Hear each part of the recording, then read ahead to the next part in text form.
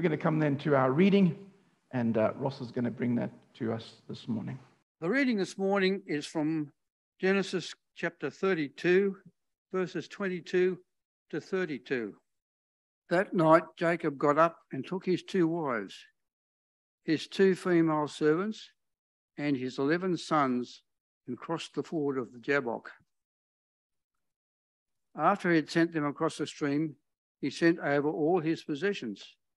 So Jacob was left alone, and a man wrestled with him till daybreak. When the man saw that he could not overpower him, he touched the socket of Jacob's hip, so that his hip was wrenched as he wrestled with the man. Then the man said, "Let me go, for it is daybreak." But Jacob replied, "I will not let you go unless you bless me." The man asked him, "What is your name?" "Jacob," he answered. Then the man said, "Your name will no longer be Jacob, but Israel, because you have struggled with God and with humans and have overcome." Jacob said, "Please tell me your name." But he replied, "Why do you ask my name?" Then he blessed him there. So Jacob called the place Peniel, saying, "It is because I saw God face to face, and yet my life was spared." The sun rose above him as he passed Peniel, and he was limping because of his hip. Therefore, to this day, the Israelites do not eat the tendon attached to the socket of the hip, because the socket of Jacob's hip was touched near the tendon. Here endeth the reading. Amen. Now, of course, at this point, you agree with me. That's the most important passage in the whole Bible, don't you? I like that. You know, I don't know. What am I doing? You know, what am I doing? I think that it's an amazing passage, don't you think? I love it. I love the drama of the passage. But I need to put you into context, because I know all of you know the history of Israel backwards and forwards. I know that. But just in case you're having trouble putting it all together, let's give you some context about this. Okay, so we've got Abraham. Remember Abraham? Okay, so he starts as Abram. Okay, and then we've got Abram and Sarai, who of course becomes Sarah. That's right. Okay, and so they come from Ur of the Chaldeans, which of course is in Mesopotamia. Okay, modern day Iraq. That's right. So in Iraq is where they would come from, and then they travel to Haran, and then they come into the Promised Land, and they live happily for a short time. For a short time, which is very much the history of Israel. The history of Israel is to live happily for a short time. And so the reality of it is that they live there in the Promised Land for a while. Of course, they have no children. At least Abram's got children, but Sarai and Abram don't. But then God gives them a child, and his name is Isaac. That's it, Isaac, the one who makes me laugh. Ooh, the one who makes me laugh. I love it. Okay, remember what Abram means? Father of the tribe. Father of a tribe is Abram. But then, of course, once he has Isaac, he gets renamed to Abraham, the father of many tribes. Okay, yeah. Are you getting something out of that? That names is an importance with names. Anyway, let's move on. So we got Isaac, and Isaac then lives happily for a short time. Okay, so we have Isaac doing his thing, and then of course Isaac has 2 sons. Okay, like all of us who are blessed with 2 sons. He was blessed with 2 sons, but they were twins. Okay, they were twins, and the first one to come out was Esau, and of course he came out looking a little red, and that's why they called him Esau. Okay, because he was red, he was ruddy. In terms of, you know, I think he must have been the one who got most of the food inside, you know. And then the runt came out afterwards.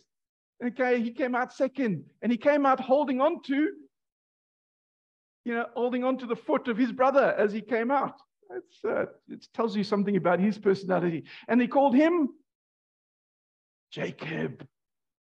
Jacob.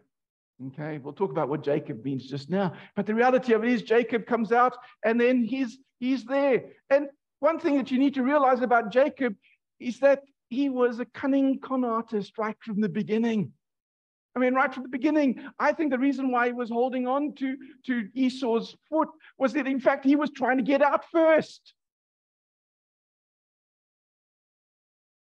And all the way through, from that point onwards, he was upset the fact that he came second. And remember, come on, you know the story, that one day Esau came back from the fields very tired and very hungry, and Jacob had been cooking. I always find that quite funny. Don't you love it when a man cooks in the Old Testament? You know that he's up to something then, man. And so he was cooking some lentil stew, and of course Esau comes in and says, "Oh, gee, that smells nice. Can I have some of that?" And Jacob says, "Of course, you my brother. I love you so much. Here, have some lentil stew." Does he? No, he says, "I'll give you some if you give me your birthright." Now, I think that Esau was big, but not quite as brainy as maybe he should have been. And so what happens is he says, "Yes, okay," thinking that, of course, his brother's he's never going to execute it. But they grow up and they do their thing. And of course, Esau then goes blind, and then they have to get their birthright. And what does Esau do? Well, at least what does Jacob do? He listens to Mum. And Mum says to him, "Hey, go to your father and go and get him to give you his blessing." And so what does he do? He puts on sheepskin. A sheepskin covers on his arms, because Esau was, I love what you remember, isn't it? Isn't it fantastic? You see, and then they say that Sunday school wasn't useful. There we go. You remember the whole hairy thing with Esau, absolutely. And so the thing, of course, is that Isaac goes in, and Jacob goes in, and Isaac then feels his arms and says, "Oh, that's Esau." And he then blesses him and gives him the blessing of the firstborn. And of course, Esau takes it really well. No. Esau says, I'm going to kill him. I'm going to kill my brother. Echoes of Cain and Abel happening here, doesn't it? And so what does Jacob do, like every good coward does? He runs.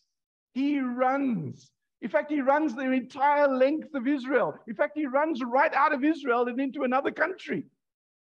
He runs back to Haran. But on the way, something happens. Do you remember what happens? He gets yes, I could see someone's doing this to me. Yes, that's right. He has a dream. Jacob's ladder. Oh, goodness, the way we talk about ladders. It wasn't a ladder at all. It must probably be what we would call a ziggurat. But let's not get into that. That's a different story for a different day. But he has a meeting with God. He meets with God because he sees the angels going up and down and going to heaven and coming back to earth. And what he realizes is that the God that he's been hearing about since he was young actually does exist. That the God that he's believed in, well, that he's not really believed in, actually does exist. And a beginning happens, a change happens in Jacob's heart. But he goes to Haran. He keeps running because he's worried that Esau is going to want to kill him. In fact, he wasn't paranoid. It was real. And so he goes to Haran, and I love the story in Haran. I mean, come on, you need to go and read that. It's in Genesis. And go and read the story again, because the con artist gets conned. Don't you love it when that happens, though? You know, there's something about that when the con artist actually gets conned. And of course, he gets conned by his future father-in-law. Because, of course, he falls for one girl. And, of course, that's why you always got to take up the veil before you say, I do. You know? Don't say I do until you've seen who's under the veil. A couple of weeks ago, I did a wedding. And I said, are you going to be wearing a veil? And she said, no. I said, well, that's a good thing. Because what happened with Jacob? He married the wrong sister. Gee, I love it when a con artist gets conned. Isn't it excellent? And so then, of course, his father-in-law says to him, no, okay, you can have the other one too if you like, but you've got to work for me for another 7 years to get her. Oh, come on, that's true love, isn't it? 14 years to get her. And of course, then he gets her. And so now he's got 2 wives. And by the way, he's also got their servants. But anyway, we won't get into that either. And so the reality of it is that he's now been away a long time. And he's become a wealthy man. He's become a prosperous man, not only in terms of wealth, in terms of flocks and herds, but he's now got 2 wives and he's got 2 concubines and he's got 11 sons. Ah, come on. In Israel, that was a man who was particularly blessed. And so he says, now listen, it's enough now. We've been living as refugees in Haran for all this time. It's time to go back to the land of my ancestors. And so he's terrified. He is terrified of what Esau is still going to do, and whether Esau is still angry with him. And so don't you love the story? He's still a coward. Because you notice what he does? Is he goes down to the river Jabbok. Now, of course, the river Jabbok is one of the entry points into the Holy Land. And he goes all the way down to there. And then what does he do? He sends his wives and his sons and his flocks and his herds ahead of him. I love it. That's the work of a wonderful coward, isn't it? Because if Esau does something, you'll do it to them, not to him. Oh, good on you. Kind of testing the waters. And then this weird story happened. And I don't know about you, but I love the weird stories of the Bible. I love the stories of the Bible, which are the unexpected stories, the stories that you go, what? What? Why? What? Because those stories often are the ones which are the most important. And that's what happens here. It says a man started wrestling with him. And you go, what? Who is he? Is he from Esau? Is he from the environment? Is he just somebody who wants to rob him? What's happening? But he's none of those things, because by the end of the passage, what we realize is that the man who's doing the wrestling is in fact a representative from God. Now, this makes it only more weird, doesn't it? I mean, I could understand it better if Esau had sent an assassin or someone to go and, take him out. But that's not the case. And notice that they fight all night. Now, come on, Jacob must have been some guy. It says that he fought with him all night and he couldn't overcome him. I love it. He may have been a coward, but when he had to stand and fight, boy, he could. It makes me feel better because, you scratch deeply and you get yellow. But there are times when I stand. And notice that Jacob stands. And he fights him all night. And then, of course, by the end of it, it says that the dawn is rising. And so what does the angel do? He cheats.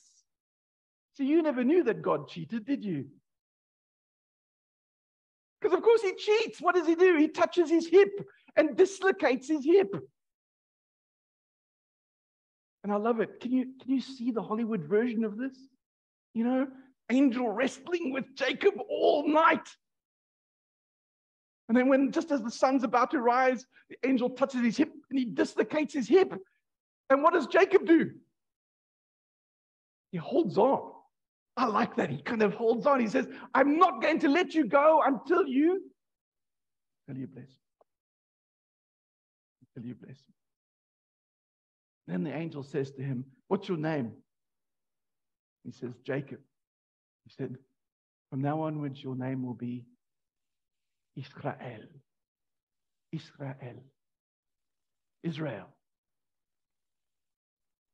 And then, that's it. That's the story. And I know now you see why it's such an important one, don't you? It is absolutely vital one for us. and particularly for us as Christians. Because the thing with it is that it's this story that sets up so much of the rest of our relationship with God. Because notice that that's what this story is about. It's about Jacob's relationship with God. Remember, Jacob wasn't the hero guy. Jacob wasn't the superhero. In fact, if we were going to choose the superhero, we would choose Esau. Have you seen Chris Hemsworth as Thor?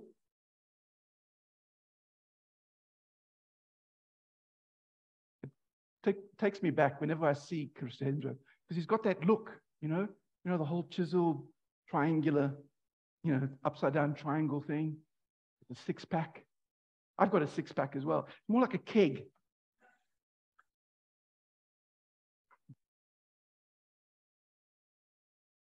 But I remember when I was a kid, we used to have Charles Atlas. Do you remember Charles? Some of you might remember Charles Atlas. Ah, man, I loved it. Because I used to read comics in those days, particularly military comics. I loved those. But at the back of every military comic was one of those things that you could buy, the Charles Atlas chest expander. Do you remember that? Bull worker. Oh, that sounds even better than chest expander. Absolutely. But all it really was a piece of rubber tubing, which actually, had two handles on it. And the idea with it is that you would get this thing, and then you go, and you just, keep pulling it until you got a chest. Didn't work, by the way. I invested a fair amount of my hard-won cash into that, and it didn't work. But you see, that's what I think of with a hero, don't you? Don't you think of Charles Atlas or Chris Hemsworth? And then I think of Jacob, and I look at him and I go, yes, that's my man. He's a whole lot more like me. I think that he was always the weedy one. I think he was always the kind of the one was second. And in fact, that's the reality that we see with Jacob, is that he's the one that God chooses. And I think the reason why is that God doesn't always choose the one that you would expect. I mean, we see it all the way through the Old Testament, through the Tanakh, is that God chooses on a different scale. Remember when they were going to choose who was going to be the king? This was after Saul. And Samuel saw David's brothers. And as they came past, he looked at them and saw that they looked good and looked ruddy. And he said, that must be the one. And God said, no. The one that was chosen was, in fact, the youngest one. Gee, that would have been interesting. Our sovereign King Charles might not necessarily, might have to give it to George. Might have King George instead. The reality of it is that when it comes down to it, what we realize with this is that God chooses Jacob. And God chooses Jacob because he's the one who's going to further the things that God would do. And I think that when you look at Jacob, when you look at his story is all one connected with this event. And in fact, not just because of that, but he's given the name Israel. This is where the name Israel comes from. Before this moment, there is no Israel. This is the beginning of Israel. And if we say that for us, even as Christians, we are grafted into Israel, then this is where we begin. This is our origin story. And that's why I think that this story is so important, because it tells us the origins of who we are. It tells us about how we come to be. It tells us about who we're supposed to be and understand ourselves as Christians. Now, what can we understand? Well, number one is the importance of a name. The importance of a name.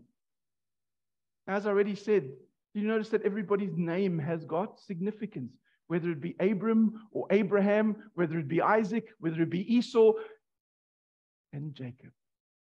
Now, Jacob's name, the name Jacob, means supplanter. the one who follows. And generally what it means is the one who follows by taking over. So he's the guy that you don't employ because he wants your job. You know? If you're the CEO of the company, he's the guy you go, no, let's not get him.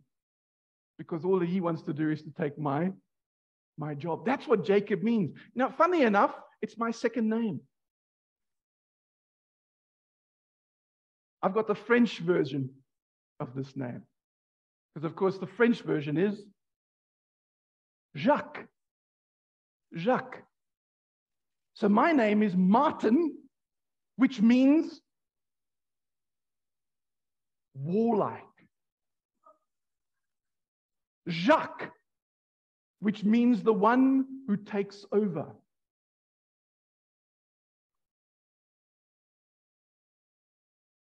Every morning I look at myself in the mirror and say, Martin Jacques. No, I don't. But, you know, the thing is that when you look at Jacob, it's just, he's the one who's going to take over. He's the one who's going to do everything to get on top. He's the one who's going to always be the one who tries to supplant his brother. And he gets given a new name. Not a name that's actually saying, I'm going to be on top. Not the same name as I'm going to supplant my brother. I'm going to be the big deal. Instead gets the name Israel. Israel. Israel, of course, means to struggle with God. To struggle with God. You see, I think that when we look at that story, it is the most important aspect of what we need to understand of being Israel. One of the things that you will see even in the Tanakh about the Jews is that he calls them a stiff-necked people. A stiff-necked people. Do you know what that means to be a stiff-necked? I know some of you know that generally because you've got stiff necks. But if you're using it metaphorically, it means that you're someone who doesn't naturally do this. If you're stiff-necked, is the sky blue? Is God good? Stiff-necked people. Those are the people who don't automatically say yes. So what are you? Are you Israel? Are you somebody who automatically says yes? Now, I know some of you very well. And those that I know very well, I know a number of you are not easy yes people at all. But you know, the thing with it is that what I think that the reason why this passage is so important is because of that name, Israel. Because how is that a blessing? I mean, he tells the angel, I want you to bless me. And it says the angel said, from now onward, you will be called Israel. And he blessed him. How's it a blessing? Well, it's a blessing because it changes who he is. He's no longer Jacob. He's no longer that one who has to constantly strive to be number one. He's no longer the one who has to supplant everybody else. He now becomes the one who has struggled with God. That's an important change. And the reality, what makes that a blessing is because it changes the relationship with God. Now, if God says to you, jump, what do? Yeah, I used to, my PTI when I was in the Navy, I think I've told you before that he had 2 brain cells. He was 18 years old, and not that that's the big deal, but he was 18 years old, and all of us, you know, theologues or padres, midshipmen, we're around about 24 to 26 because we had all done our training. And so we were all ordained already. We were all reverends, my little platoon of 9. And he loved that because it meant that he tried to make us feel as uncomfortable as possible. You know, he constantly would tell us how bad we were at running and everything else. But then he would also swear to us. And one day he said, I'm your PTI. When I say jump, you. And then one of the guys, I just thought, shut up. It was a rhetorical question, man. One of the guys said, we ask how high. He said, no, you don't. You jump as high as you can.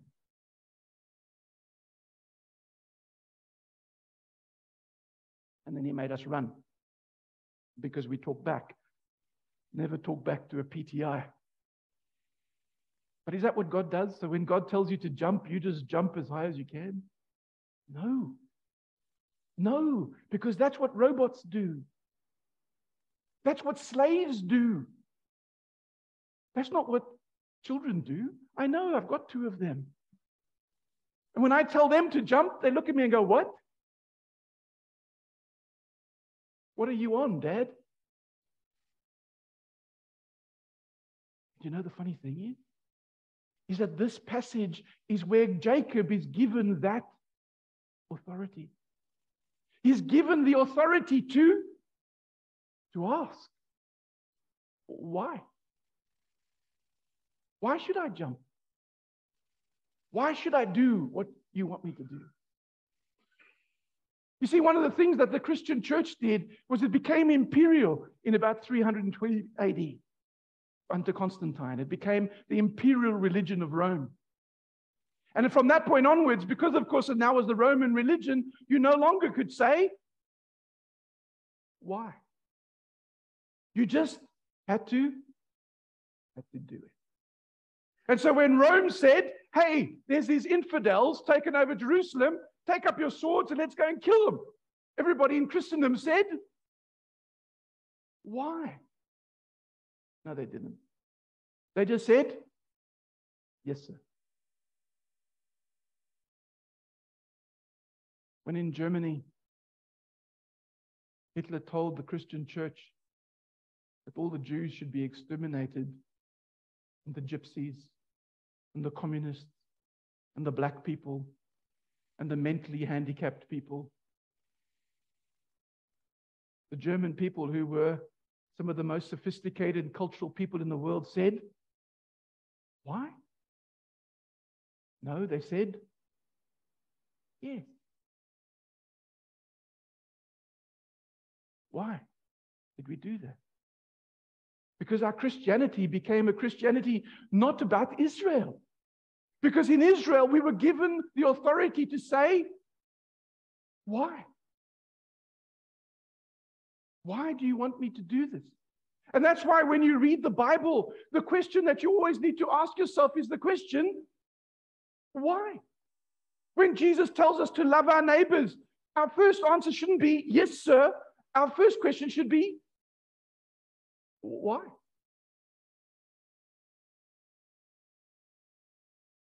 And I'm not talking about the kind of why that comes out of a lack of belief.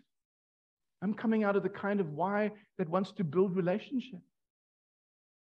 Because you see, the thing that Israel did, the reason why it's a blessing is because what it does is it changes our relationship with God. Is that a relationship with God is no longer a God and a servant or a God and a slave, but in fact a God and his child.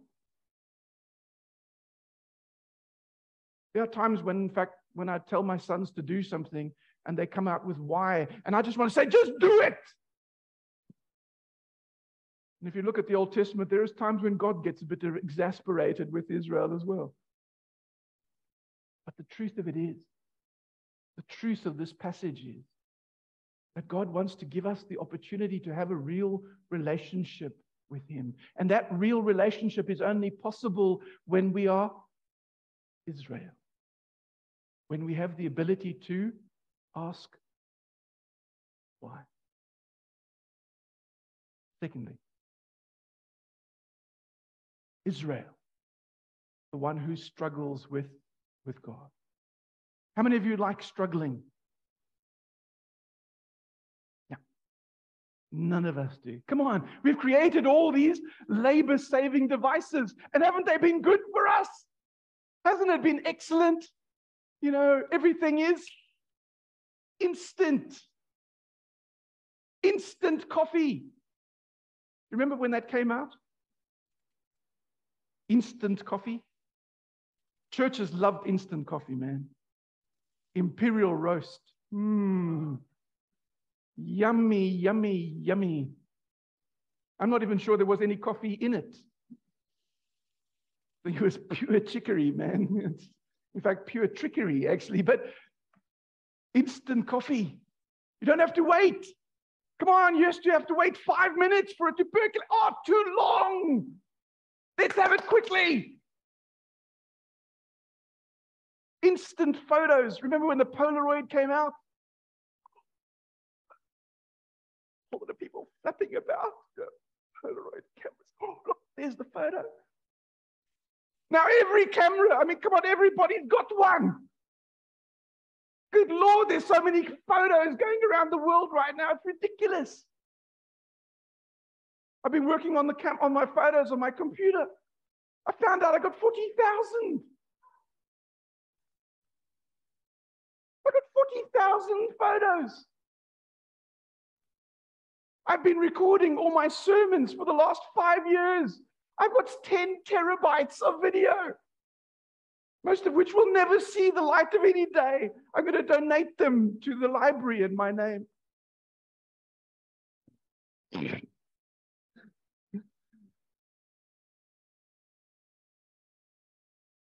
can be trialed for heresy and absentia. We don't like struggle. And yet you need to understand that without struggle, there is no growth. You never grow when everything is going well. In fact, when everything is going well, when everything is prosperous, when everything is doing what it should do, the reality of it is we don't grow except fat.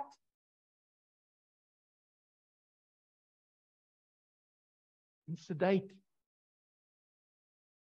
The reason why we called Israel is because, in fact, Christianity is meant to be a struggle. I was talking to someone this week, and they were saying how much of a struggle their life is, and particularly their Christian life. And they said that they're struggling. Am I really a Christian? Am I really doing what God wants me to do? And they said, I'm not even sure I'm a Christian anymore. I said, you know what? The fact that you are struggling proves to me that you are. It's the Christians who say, oh, I'm a Christian and everything is purely wonderful and I'm living in cloud 9 and, the land of milk and honey. Those are the ones that I worry about. Because the truth of it is that it always comes in struggle. Christianity was never meant to be a religion of ease and comfort and prosperity. It was meant to be one that struggles, that takes up its cross every day and does what God calls us to do. And that's a struggle. And sometimes that struggle isn't just in the things we're supposed to do, but a struggle against God himself. You will know for yourself. But even in relationships grow in struggle. Much more than they grow when everything is perfect. Thirdly and lastly is the word blessing. And I think too often we misunderstand that word blessing. Because we assume that blessing means that everything is going to go well. As I told you about the history of Israel, is they live in the land of milk and honey for a short time. But regardless of what happens to them, God gives them his blessing. Because what is a blessing? The blessing is in terms of its outcome, and that might not always be prosperity or well-being or health or wealth or prosperity or fame or any of those other things. In fact, so often what blessing is and what the Bible wants to tell us blessing is that which draws us closer in relationship to God and ourselves and them. That's the blessing. And being Israel is what enables us to do just that. I pray that we may hold on to that blessing and that God may give us that blessing. you understand now why I think this passage is so important? You understand now why I think that this passage actually is the fundamental framework for all of our Christian life. Our Christian life is based in the name that we've been given, the name of being part of Christ. This passage wants to tell us that, in fact, in Christ, we can have a newness of life, a newness of perspective, but that comes in struggle. And it's in struggle that we find our blessing, where we grow closer to God and to ourselves and to each other. And in the end, that's really the foundation of what all Christianity is about. It's what Christ came to do. He came to enable us to be able to struggle, to be blessed, and to own the name that we've received. We've been given another name as well. It's called Christian. And as Christians, we are grafted into Israel. And as Israel, we are called to struggle and to bless. Amen. Let's pray. Lord God, I pray that we may always remind ourselves that we are called Israel. And as Israel, we are called to go and to struggle in your name. Sometimes even to question you, to question what you would call us to do, to question what you would call us to be. For it's in our questioning that we find our growth. So help us, Lord, to grow in you and in your love for us, in all that we do. In Jesus' name. Amen.